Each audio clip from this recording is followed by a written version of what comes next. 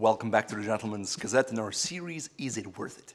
Today we discuss the iconic Clark's desert boot, the history, the style, the construction, the different materials, and of course whether it's worth it your money or not.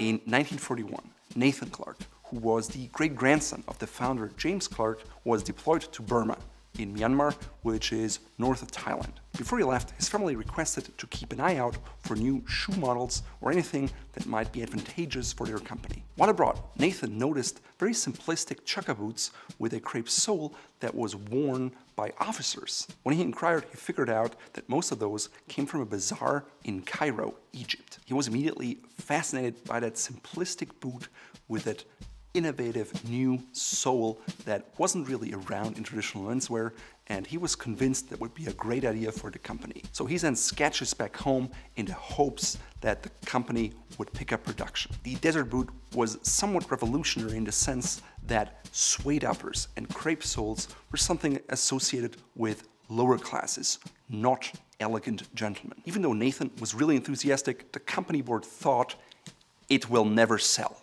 Determined and convinced of his idea, Nathan crossed the pond to exhibit his shoe in 1949 at the Chicago Shoe Show. There he was able to show it to influential editors, and people in general liked it. It was a more casual boot alternative that had been unseen at this point in time. With all that positive feedback and encouragement, he went back to England and produced the first range of desert boots, which were sold exclusively in the US in 1950. The original boot looked pretty similar to this. It was a sand-colored suede, which he got from Charles F. Steed, which is an English tannery specializing in suede leathers that still exists today. He chose the color sand because it closely resembled the sand in Egypt, and so the name desert boot really made sense. At the same time, the boot referenced its desert origins. In the US, it was a successful boot, and because of that, it eventually sold in the UK as well. It became popular in the mod cultures in the 60s and 70s, and it was worn by famous movie stars such as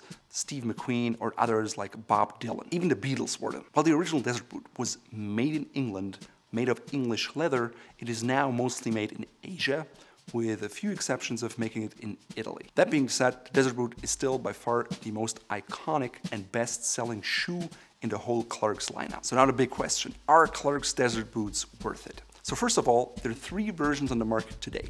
Ironically, all of them are called original. First, you have the original in a suede leather with a crepe sole that costs $130. It's made in Vietnam, just like the other original suede boots that use a waxed leather on top. It has a nice pull-up effect, but it's not quite the original in my opinion. For $190, you get a original Clark's desert boot that is made in Italy with a crepe sole and English suede leather from Charles F. Steed, the same tannery that created the original boot. So first of all, let's determine the difference between the $190 Clark's desert boot and the $130 version. Supposedly, the expensive version is more hard-wearing and luxurious, and I have to say the leather is quite nice.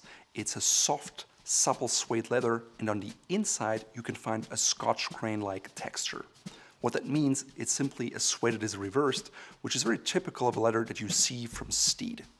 On the other hand, the less expensive version has a suede-like texture on both sides, which means the smoother outside was sanded down, and overall, the $190 boot has definitely a more superior leather. I've had other shoes with leathers from Charles F. Steed, and it's a very durable and very nice leather. I think on the Clark's desert boots, they did a good job on not making it too soft. I have a pair of boots with Steed leather from Allen Edmonds, which is quite soft and comfortable to wear, but at the same time, it doesn't keep its shape. Now, of course, the country of manufacturing is different. Vietnam lacks the heritage tradition of England and Italy, yet at the same time, the labor costs are much lower, which are passed on to you as a consumer. That being said, quality can be made anywhere, just like crap, and if you want to learn more about the discussions of the impact of where something is made, please check out this guy on our website here. At the end of the day, you have skilled laborers in Vietnam that are eager to learn new skills, and if taught correctly, they can turn out a very consistent product that's very similar to what you'd find from England, or Italy, at least when we talk about a factory-made shoe setting. In terms of construction, the expensive and the inexpensive boot are the same. Both have some kind of stitching, both have a crepe sole, even though it's different. The Italian-made one has a more textured crepe sole, which is typically what you find in crepe sole shoes. The less expensive $130 version has smoother crepe soles, and it's definitely a different crepe. Personally, I prefer the $190 version. If you look at the last, it seems identical to me, and there's really no difference between the made in Italy and the made in Vietnam version. As I mentioned, the leather is quite a bit different. The steed leather is definitely the best, and thus also on the more expensive shoe. The waxed leather on the Clarks Desert boot is quite a bit harder than the suede ones, and because the originally was a suede, I would personally always prefer to have a suede desert boot and skip the waxed leather one. That being said, the waxed leather develops a nice patina, it has a pull-up effect, and you'll see any kind of scratch you create on it. So if that's something you like, it's definitely worth looking into. When it comes to the welt, you see a higher stitch density on the Italian version than on the less expensive version. Normally, on a Goodyear welted shoe, a higher stitch density indicates a higher quality, but in this case, the shoes are not Goodyear welted, and I don't think it matters in everyday life. Both versions have 2 rows of eyelets. The less expensive version has metal rivets. The Italian version doesn't have any rivets. The shoelaces on the Italian version are better. They're waxed cotton. On the other ones, they're just regular cotton or maybe poly cotton. So you can tell there are slight differences. The original desert boot from Nathan Clark had orange contrast stitching on the boot, which made it different. None of the boots that I have here actually have that stitching, which again makes me wonder why they call them the original. Clearly, they must only refer to the style of the last. Inside of the shoe, you don't find any lining, as discussed before, and there's an insole that is slightly padded in the back. Interestingly, the made in Italy is highlighted versus the made in Vietnam is not. In terms of fit, walkability, and comfort, I find them to be all very similar. In terms of sizing, I think the Clarks run true to size, if at all, a little smaller. I got a US 11 or a UK 10. Sometimes I wear a UK 10.5, so keep that in mind. Otherwise, I think they have a very average fit. They're a little wider in the heel, but I have very slim heels. If you usually wear Goodyear welted dress shoes, the Clarks will feel a lot softer. If you're used to trainers, you might think you have to break them in. It's all upon perspective. So, is it worth it? What's the verdict?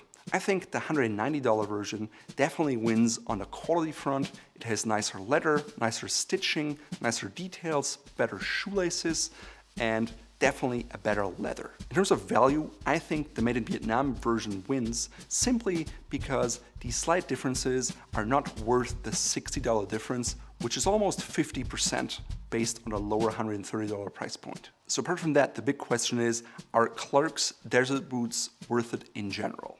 Well, it depends. I would say yes, they are worth it if your wardrobe in general leans towards the casual end. Because of the crepe sole, these boots are only suited for casual outings. They're also not a winter boot or suited for colder weather at all. Because there's no lining and just a single layer of leather, your feet would freeze very quickly. I think Clarks desert boots are worth it if you appreciate the understated, simplistic look of them, and if you wear a lot of denim or jeans, maybe chinos. They're definitely not suited to your wardrobe if you wear a lot of suits, maybe dress pants or other kinds of slacks, because they simply clash in terms of formality. So if you plan to wear them frequently, I think they're worth $130.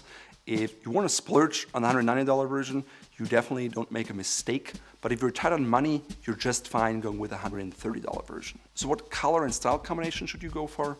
Well, the original one is a sand-colored suede boot with a crepe sole, and I think if you're interested in authenticity, that's the version I would buy. Of course, that light tone of leather also stains more easily, shows dirts and signs of wear very quickly.